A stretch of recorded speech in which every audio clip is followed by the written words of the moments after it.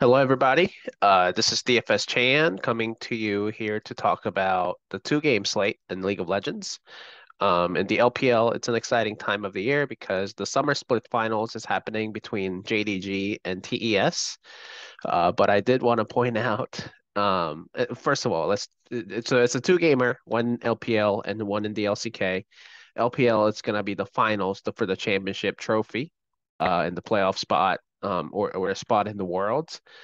In the LCK, it's more of a regional qualifiers that they're working on. As you guys know, that Genji has won the summer split playoffs. So yeah, I'll pull that up here shortly, but let's talk about the LPL first. JDG versus TES. Number one seed TES and the number two seed overall JDG are going against each other. TES, I'm only laughing because TES is making a big move in starting Qingtian in the top lane. This is how I feel about it. So Qingtian is more of an aggressive top laner, and I think TES's coach, Crescent, um, he probably thinks that I'm sorry, Qingtian would fare better against 369. 369 for JDG has been in form and has been very aggressive in the top lane as well. So I think that's the thought process behind it. And Wayward has been, I mean, up and down, but I think he's been okay. I mean, he's been solid in the top lane while the rest of his teammates have been playing really well. So I just don't see, aside from the fact that Jing Tian has to mesh with the rest of his team. I do think, he's gonna be a slight upgrade, unlike most people are thinking. I do think it will disrupt the team chemistry that Top Esports has been having with Wayward in the top lane, because Wayward really has been playing very passively until the team fights happen. Whereas Qingtian is more likely than Wayward to, kind of go for that solo kill and go for that map pressure and priorities and all that as well. So I do think their game approach may change with Qingtian in the top lane, but we'll see what happens there. And I will say that Qingtian has played with, his team has started before. It's not like this is his like first game off the bench or whatever. I do think that helps him and this helps the team better. So yeah, let's just go through. I mean, these are both elite teams, and that's why they're in the championship game. It's going to be a best of five series, so let's dive into the individual lane matchup analysis. Like I said, 369 Qingtian. Like I said, I kind of went through that, but I have to give an edge to 369 here. Kanavi versus Tian. Tian has been lights out. That's why he won the MVP award for the summer split. But Kanavi is no joke either. So I think that's more of a wash, in my opinion. I think Kanavi is more aggressive, but Tian is a better macro gamer. I think, just helping his team and more utility based jungler. But Kanavi can carry a game or two, if you really wanted to. So, and Yagao versus Knight. Yagao actually has been playing pretty well. But Knight has also been playing well too. So I think that's a wash.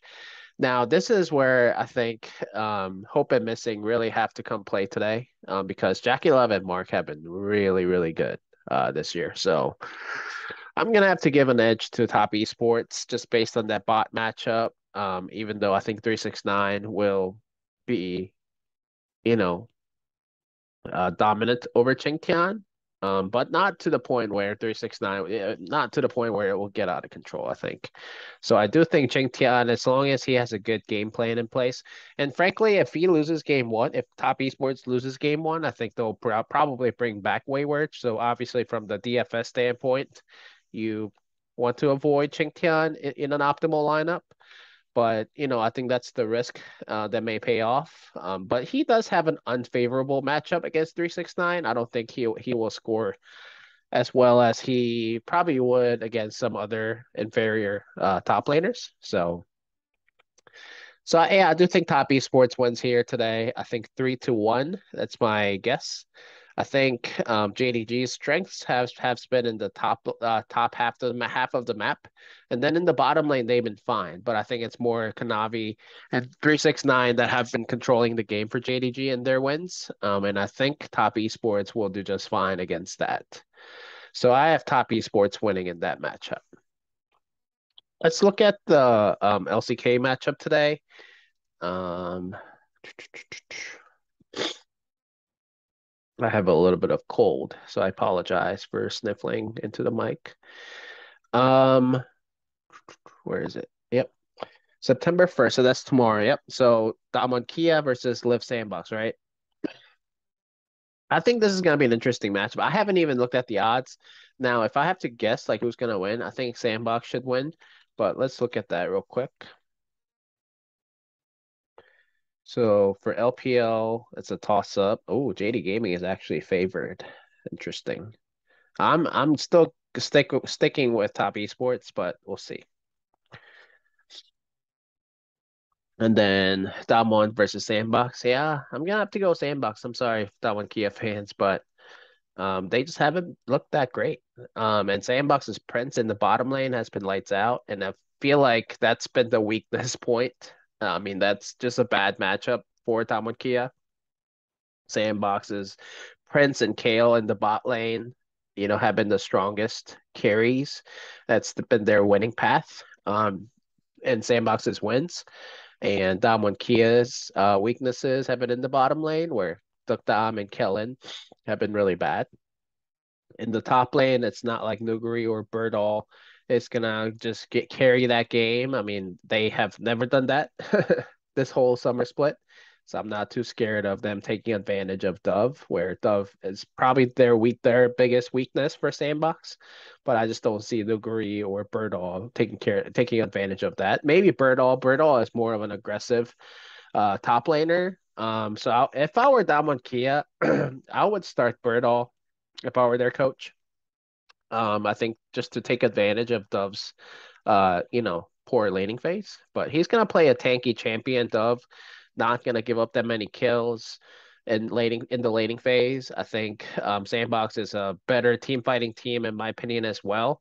So as long as like Croco and Closer do okay against Canyon and Showmaker, I think Sandbox will do just fine. I think there are a lot more winning paths for Sandbox to win here today in a best of five. And I just feel like Canyon and Showmaker, Canyon has not been as good as he was last year. And I just don't see him exploit that bottom lane for Sandbox in the best of five series. So I'm gonna have to go Sandbox, probably 3-2. I think Damwon Kia is experienced enough to kind of take it to the brink of it of the best of five. But I think at the end of the day, I think Sandbox will end up winning this series. I'm pretty confident. Where, I mean, in an analysis where I analyzed the biggest weaknesses versus strengths, I mean, it just kind of lines up that Sandbox is, they have a lot more advantages over Damakia, in their weaknesses. So I like Sandbox a lot here today. And then, like I said, I like Top Esports, but I think this is more of a toss-up than the other LCK matchup that I just talked about. So yeah. Anyway, so I hope you guys like the video. If you have any questions, let me know. Like I said, I think that there's a substitution risk in the top lane here. And then substitution risk for top esports, and then substitution risk in the top lane for Damwon Kia between Nuguri and Birdall. So just letting you guys know for DFS purposes. But yeah, if you like the video, please hit the like button below. It would mean a lot to me and to True DFS as well, who's they sponsored this video that I'm making. So thanks to True DFS. Come check out their YouTube channel, but also their Twitter. And also in their Discord where I share some more insights and nuggets. So hope you guys have a good day, and yeah, have a good one. See you at the top of the leaderboard. Bye bye.